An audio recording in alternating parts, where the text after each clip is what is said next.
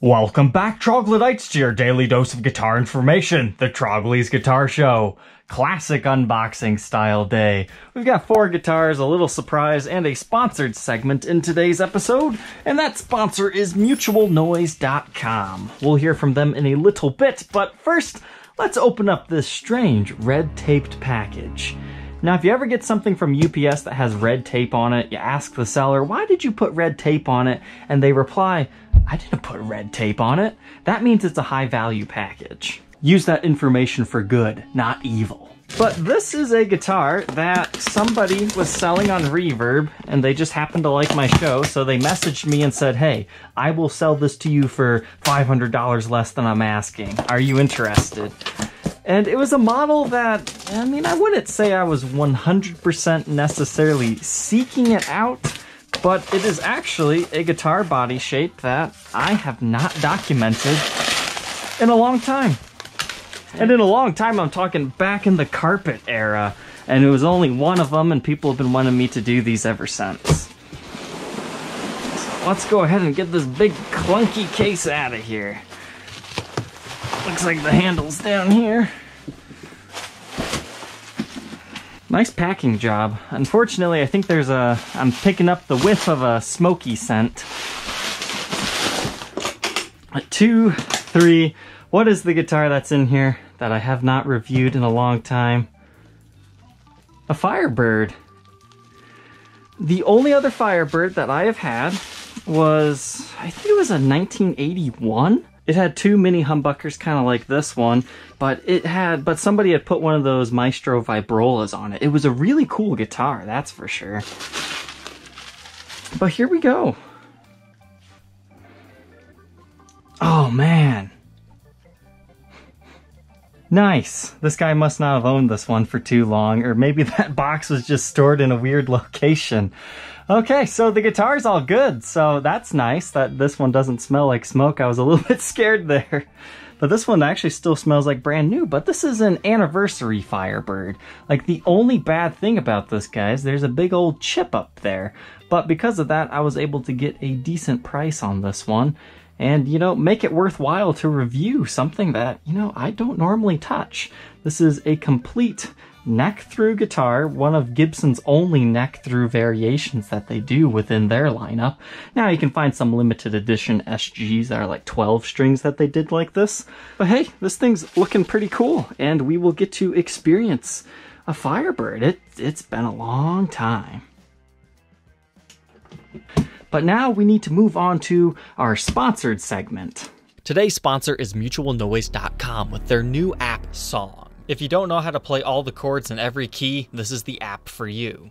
So essentially what this app is trying to do is organizing it in a way that makes sense for beginners and intermediate players to help them write songs. So it's not just the major or minor chords that you're using or the 7s, they kind of get you into those fancy jazz chords too. When asked what makes their app most valuable, they say their strength is in their organization of everything. It's designed to be an easy to use chord generator, not the next Sun Studios.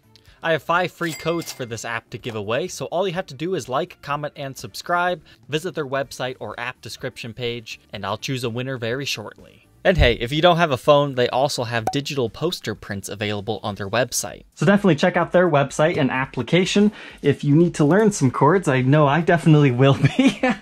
You know, if you're ever stuck in a rut, just learn some new chords, and then you really do start to learn some more stuff, and just guitar becomes fun again.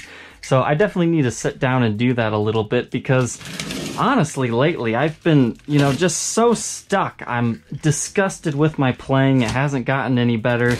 I would like to keep doing that Make Progress Monday series, but I gotta make progress on all these guitars yet too. But what do we have in our second unboxing here?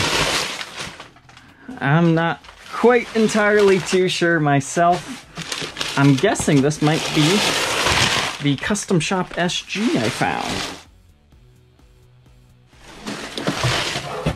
Yep, I would say that is it. So this was a guitar I found on Reverb, and it was for sale by a pawn shop. Now, a lot of people think, oh, if a pawn shop has it, they got it because they stole it from somebody. Like, they got it really cheap because they needed the money. That's not always the case. Like, there's a local pawn shop that I used to deal with quite a bit. He just buys and sells them, kind of like a guitar business on top of, you know, taking in on pawn and things like that. But this SG, I think you guys are gonna like it. Oh, wow. I have to deal with another one of these.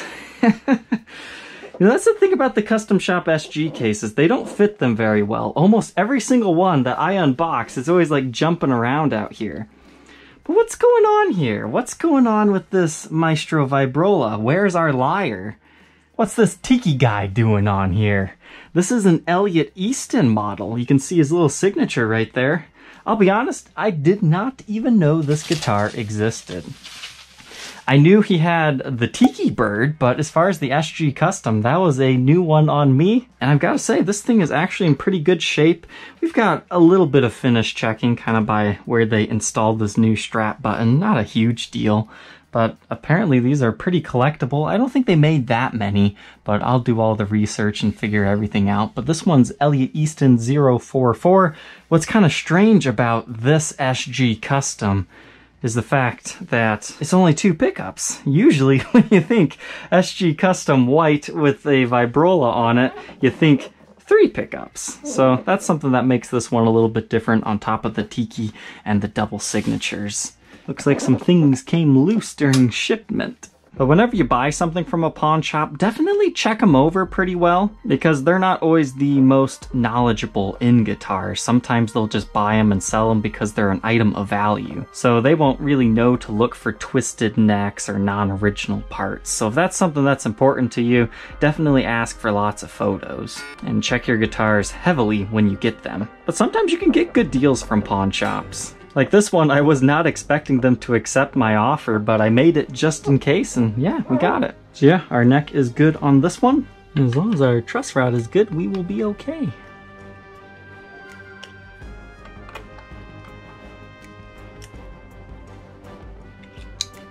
Oh. Dang. That's probably why this shop got it. I will have to let them know about that. That's unfortunate. So essentially, somebody's cranked this truss rod so much it maxed out.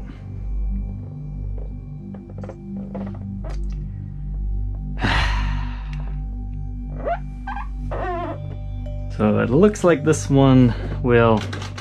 It's either gonna get sent back or we'll have to negotiate a better price. Swear, that is my least favorite part of guitars in general, finding undisclosed issues. And it's not always because they're trying to scam you. Half the time they just didn't know. This episode's getting a little bit long, so we'll save these other 3 unboxings for Monday. Hopefully I can tell you the fate of the SG then as well. Let's go ahead and move on to some boxings. It's time to move on from this chapter in my life. The project guitars, I got them back. I can't tell you guys how many emails I had about these guitars. As I had put in my pinned comment, send me an offer if you're interested. Most people were just asking me how much I wanted.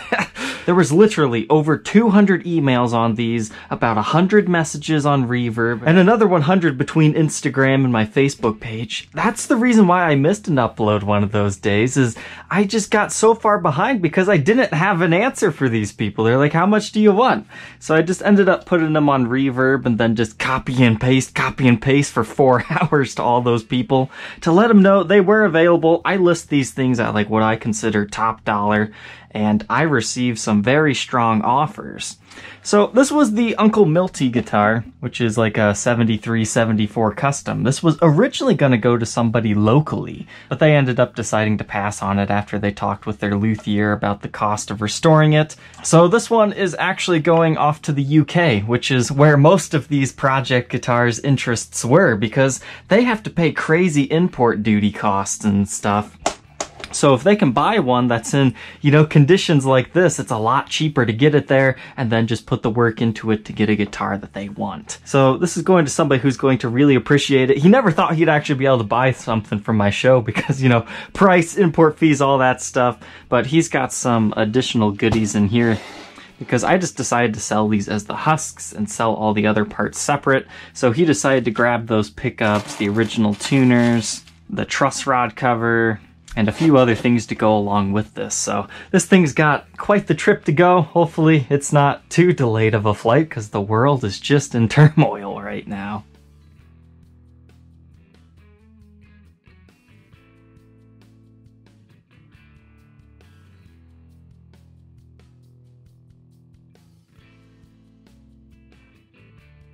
And the next project to say goodbye to is going to a fan of this series of guitars, the RD Artist. So after I actually sat down with this thing for a little bit, in my first impressions on the unboxing episode, I thought the satin finish, it felt like it needed something a little bit more buffing to feel better, so I took some of that Virtuoso polish stuff, and that definitely made it feel a little bit better there. And I'm sure I could have took the time to fix the Moog board and, you know, get a lot more money than I did out of this thing, but honestly, I'm just ready to move on from these things.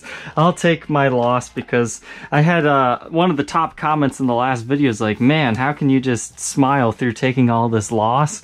Well, I never expected to really get these guitars back, so having something to sell and being able to recoup some of this money is just great. But this one is not going internationally. It is actually only having to go to California, so it won't take too long to get there. But pretty much all the project guitars have been spoken for. So the chopped fin RD, that's been purchased, but we had to wait a while to ship it.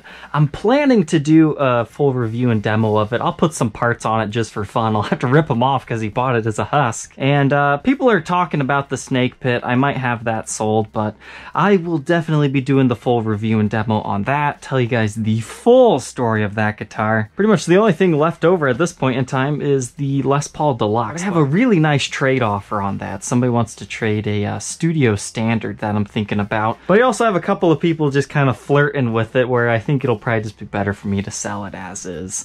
So I will buy a different RD Artist to do my full review and demo on. There's just too many bad memories locked up in this one.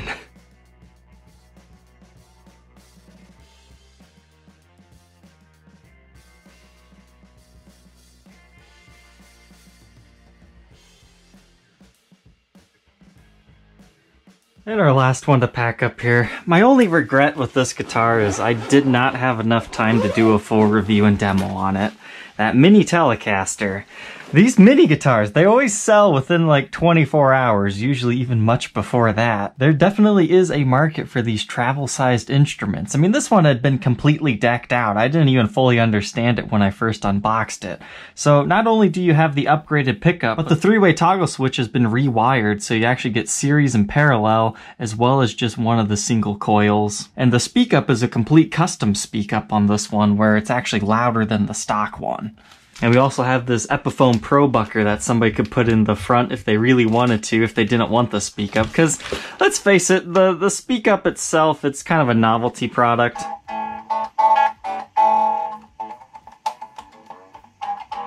But, you know, if you're a traveling salesman and stuff, and you just need something quiet in your room, and you don't want just the pure acoustic tone, I could see how that would be good. Maybe another day we'll find another one of these to do.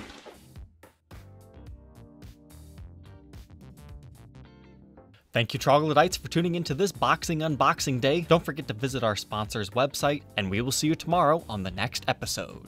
Take care.